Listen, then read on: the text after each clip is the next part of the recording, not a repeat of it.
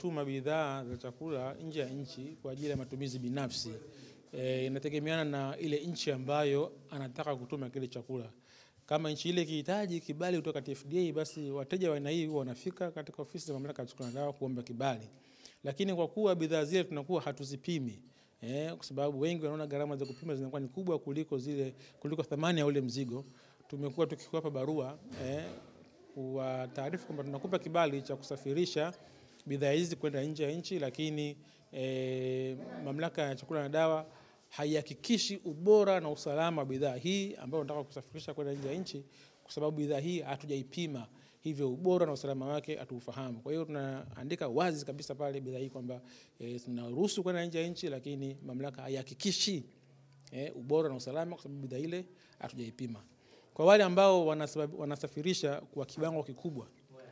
bidhaa za vyakula nje ya nchi, hao wasindikaji wakubwa na wakati na hata wadogo, wale ambao tumewasajili na bidhaa zao hivyo tumezisajili kwa maana ya ubora na usalama wake unatambulika na Mamlaka ya Chakula na Dawa, wale watu tunawapa export permit, kwa sababu majengo yao ambayo yanatumia kusindika chakula tunayafahamu, bidhaa ile chakula ambayo wanaizalisha tunaifahamu na tumeisajili, ubora na usalama wake unafahamika, na hapa nchini inakuwa inatumika na ina historia nzuri ya matumizi salama. Basi wale moja kwa moja tunatoa kibali cha kusafirisha kwenda nje ya nchi pasipo kuwataka wapime tena ile batch ambayo wanataka kusafirisha kwenda nje ya nchi. For personal use kutoka nje ya nchi, labda katumiwa zawadi ya chocolate ama pipi kutoka huko nje ya nchi, basi zikatumwa kwa njia ya DHL, basi nao vile vile wanafika katika ofisi za Mamlaka ya Chakula na Dawa kuomba kibali cha kuingiza ule mzigo, na sisi tukiangalia ule mzigo kweli kiwango ama quantity ya ule mzigo ni ndogo na kweli inakwenda kutumika kwa matumizi binafsi na wala sio kwa ajili ya matumizi ya kibiashara. Hata kama bidhaa ile haina usajili kutoka Mamlaka ya Chakula na Dawa, huwa tunaziruhusu kuingizwa kwa ajili ya matumizi binafsi. Mamlaka ya Chakula na Dawa inajitahidi kuwatambua hawa wasindikaji wadogo wa unga wa lishe, na mara nyingi kufuatia sasa ili kauli mbiu ya serikali ya awamu ya 5 kwa maana ya kuwa na Tanzania ya viwanda, wananchi walio wengi wameitikia kuanzisha viwanda vidogo katika maeneo ya usindikaji wa vyakula,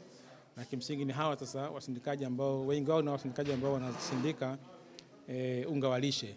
Mamlaka ya Chakula na Dawa tumekuwa na taratibu ya kwenda kutoa mafunzo kwa hawa wasindikaji wadogo, kwa maana mafunzo ya namna ya kusindika chakula katika mazingira ya usafi wao binafsi wenyewe, usafi wa vifaa wanavyovitumia katika kusindika ule unga wao, usafi wa eneo lile ambalo walitumia kusindika unga wao, na usafi hata vifungashio vile ambavyo wamevitumia. Lengo ni kuhakikisha kwamba wanazalisha vyakula ambavyo ni salama na hivyo kulinda afya za watumiaji. Kwa hiyo tunakuwa na mafunzo haya ya mara kwa mara, na wale ambao wanafuzu basi wakati mwingine tunawapatia vyeti vya ushiriki kuonyesha kwamba waliweza kushiriki mafunzo haya, na ofisi za kanda huwa wanafanya kaguzi kwenda kuwatembelea kuangalia kama kweli yale ambayo wamefundishwa basi wanayatekeleza katika shughuli zao za kila siku. Wale wote ambao wanakidhi basi majengo yao huwa yanasajiliwa na kupata kibali kutoka Mamlaka ya Chakula na Dawa, lakini vile vile bidhaa zao hizi wakati mwingine huwa zinaletwa katika ofisi ya Mamlaka ya Chakula na Dawa, hasa maabara kwa ajili ya usajili, tunazipima na tukiridhika nazo basi zinapata usajili na kuruhusiwa kwenda katika soko.